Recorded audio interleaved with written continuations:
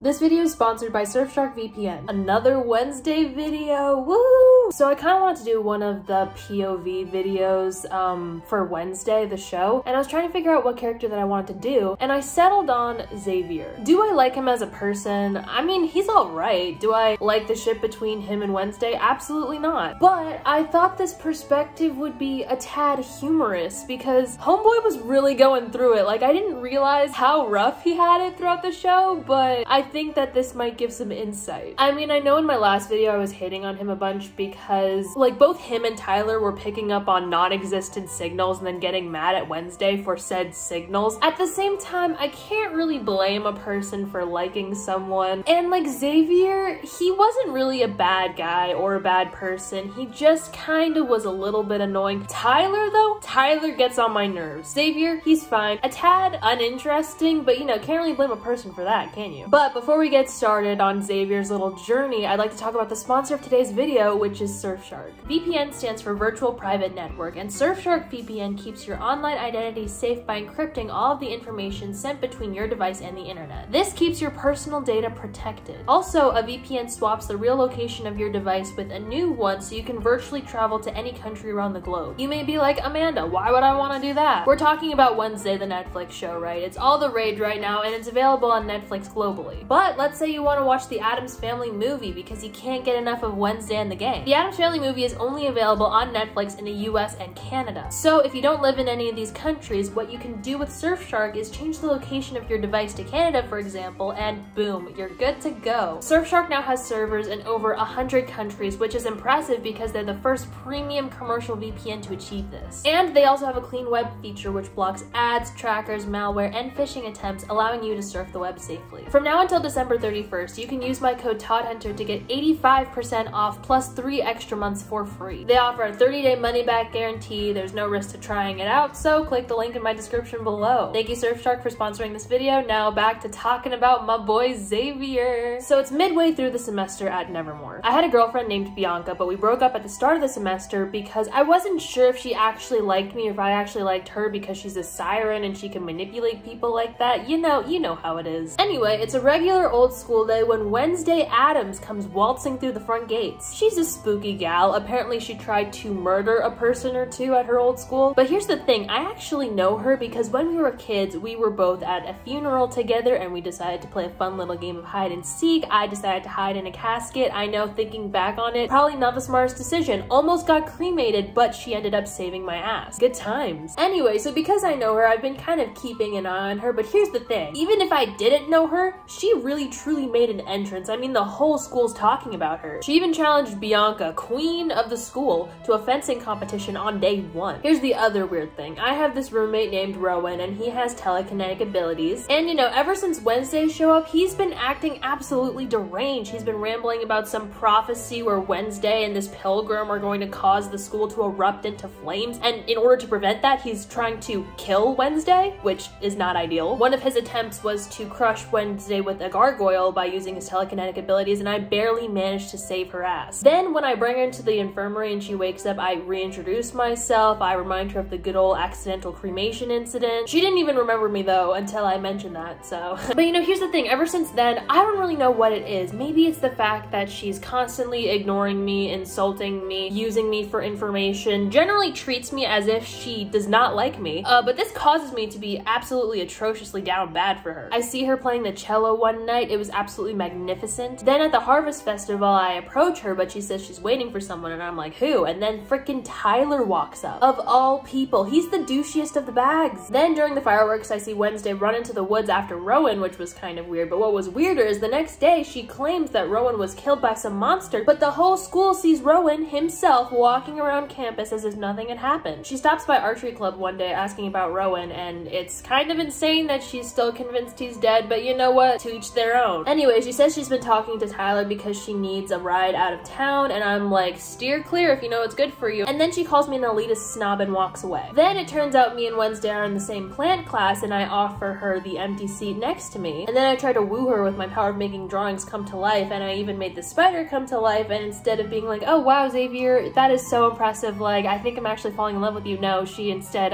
squashes it mercilessly. Then one night Bianca comes to my dorm and basically says that we should get back together, and I'm like, ew.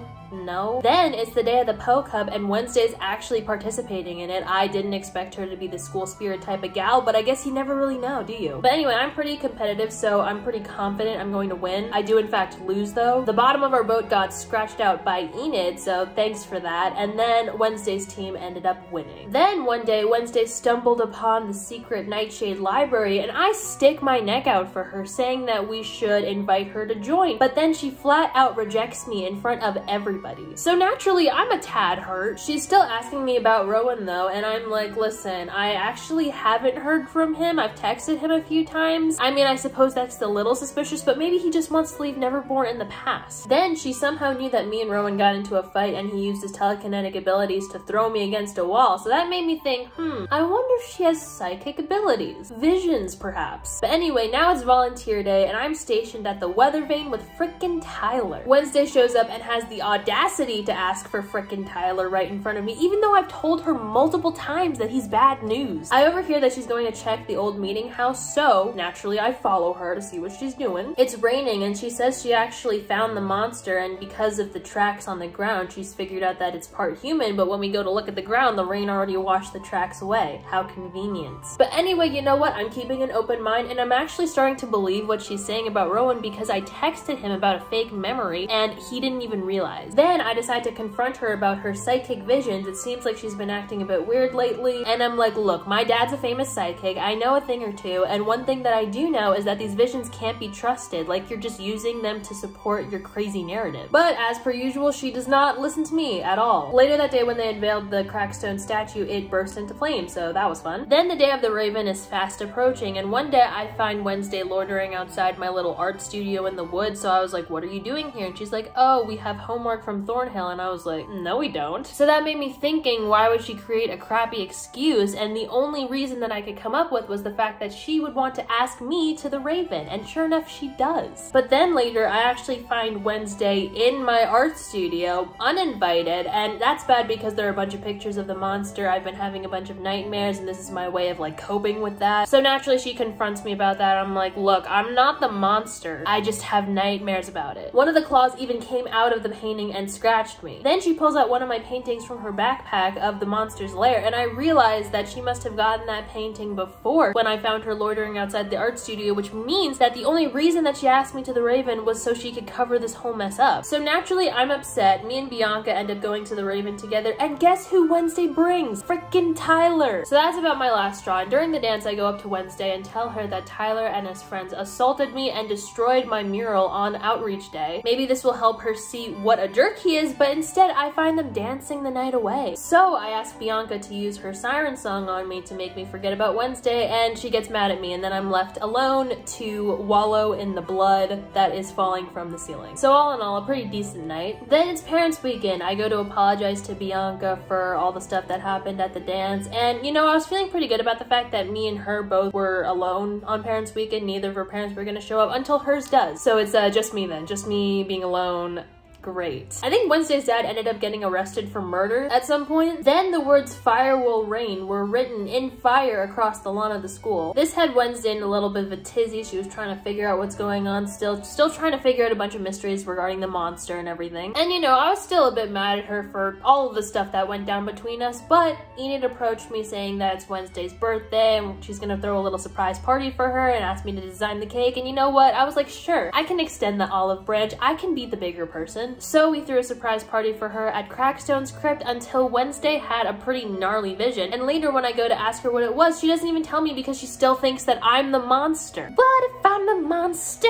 So I'm like, all right, if you need help, you know where to find me. And sure enough, she finds me not too long after. She drew this gate and she asked me if I knew where it was, and I'm like, yeah, it's the old Gates mansion. But then the next thing I know, Thing is exposing me by unveiling the painting I did of Wednesday and her cello. So then I make it come to life because, I don't know, maybe she'll find it romantic or something, but she just leaves, so that kind of hurt. And then that night I go to Wednesday's room to try and reconcile or whatever, but the only person I find, well, the only thing that I find in there is Thing. I learned that Wednesday and Enid went to the old Gates mansion, so I decide to follow them. When I get there, I find Enid, Wednesday, and frickin' Tyler, who has a scratch across his chest. Apparently they had an encounter with the monster. Then Mayor Walker died, which was pretty surprising as well as sad. Then when I'm trying to find anything related to the monster in the Nightshade Library, Wednesday waltzes in calling out for some Uncle Fester. But you know what? I've just about had it with her. So I take this opportunity to tell her that she doesn't know who her real friends are. I've been on her side since day one. I've literally saved her life. I believed in all her theories when no one else did. And what do I get in return? Jack shit. Then she fully outright accuses me of being the monster and even trying to kill Eugene. And so I'm like, okay, Nancy Drew, if I'm the monster, then why haven't I tried to kill you? And then she's like, well, for some reason you like me. And then I was like, what's to like?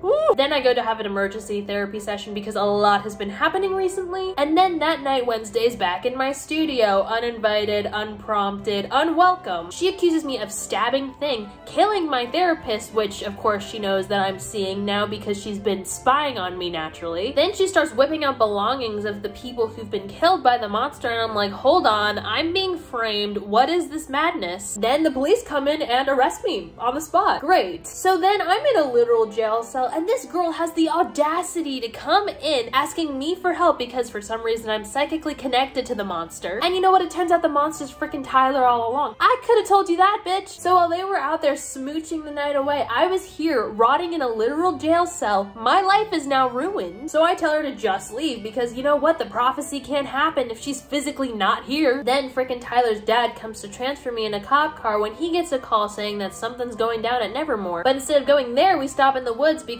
this dude's tracking his monster of a son. Anyway, he just abandons me in the car, but luckily Thing comes to bust me out. And you know, while I was incarcerated, I missed a thing or two. Apparently Thornhill, the plant teacher, is Tyler's master, and she helped Crackstone rise from the dead, and now Wednesday's full-on battling him. I run to the school and grab my bow and arrow so that when I get to the battle, I can shoot Crackstone, and I do, but apparently he has magic because he stopped the arrow in midair and reversed it, caused it to fly back at me, but Wednesday jumped in front of me, therefore saving my life. So she does care. She tells me to help evacuate the remaining kids because apparently I'm no help in hand-to-hand combat, clearly. All of us unhelpful folk are waiting in the woods for the battle to be over. Eventually, Enid comes out of the woods looking pretty battered and bruised, but not too long after that, Wednesday, Eugene, and Bianca come back victorious. So everything turned out pretty good, except Principal Weems actually died. That was pretty tragic. Classes are canceled for the rest of the semester, but before Wednesday leaves, I gift her a very lovely phone. My number's already in there. And now that Tyler's gone, you know what this means? I win the love triangle by default, baby! So yeah, Xavier kind of went through it. Some of it, I'd argue, is self-inflicted because he actively chooses to get involved with Wednesday. So whose fault is that? This show was a fun time. I had a fun time. I hope you had a fun time. Be sure to check out Surfshark and click the link in the description. Hope y'all have a good holiday season, a nice break, all that stuff. See you next year. Ah!